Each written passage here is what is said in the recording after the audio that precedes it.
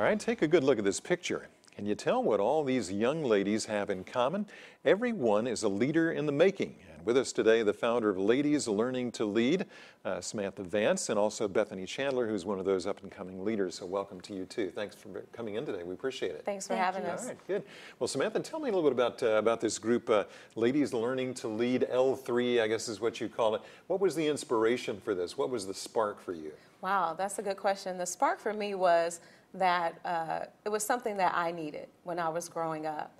And it's something that all girls need, some place to go and learn interviewing skills, preparing for college, preparing for their careers, and have mentors and people to talk to them who look like them in the future. Right. So for me, it was really necessary for them to have something, and then I partnered with Representative Alan Williams, and we made it all happen. So I'm happy to do it. Fantastic. Well, so we have somebody here who is a part of that group, Bethany. And Bethany, how long have you been taking part in Ladies Learning to Lead? This is going on my 4th year. Your 4th year. Okay, yes, so sir. You've been involved, and you're all in apparently, right? Yes. So, well, what's the thing that I mean? I know you probably went into this group thinking, I'm not so sure about if this is for me or not. What convinced you this is for me? The whole atmosphere. When you first enter into those buildings at Southgate, it's a beautiful atmosphere.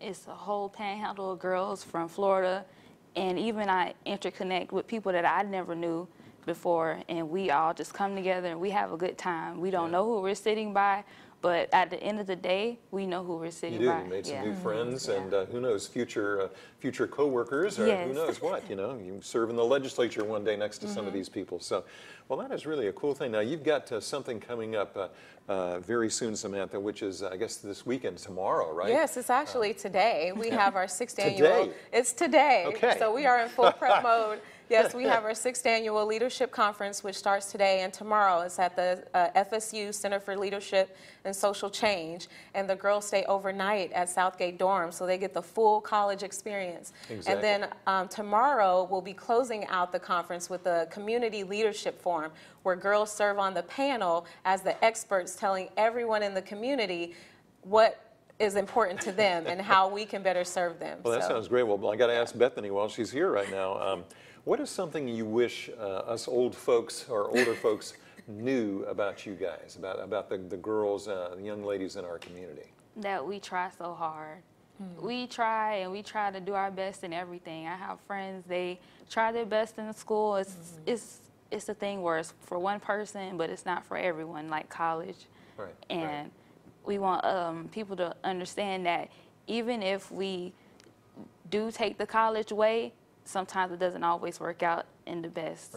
Right. So I think a lot of us are a little too critical of young people these days too, and what's wrong with them? Why can't they, do what they should do and that kind of thing. But I think it's good to remember that those young people are trying out there, trying their best many times, and so we got to cut them some slack and learn from them. So, well, we got some information we can put up as we're talking about. Now, for the people who are going to stay overnight, I imagine that's pretty much closed out for the ladies. Yes, it is. But for tomorrow's thing, it's open. Is that right? Yes.